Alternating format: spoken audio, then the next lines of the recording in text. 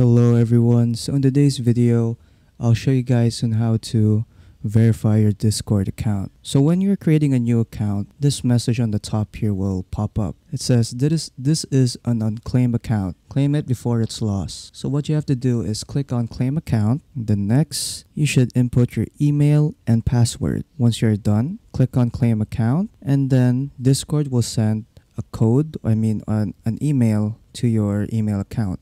So go to your email and check if Discord has sent any emails to you. And then once you've seen the notification, click on it and then click on verify email. And then it will redirect you to another web page and it will say email verified. And then you are done. To check if your email is verified, go to your settings, click on my account and make sure that there's an email right here, and then you are done. So that's pretty much it on how to verify a Discord account. So hope you guys enjoyed the video. Don't forget to leave a like and subscribe for more tech tips. That is all.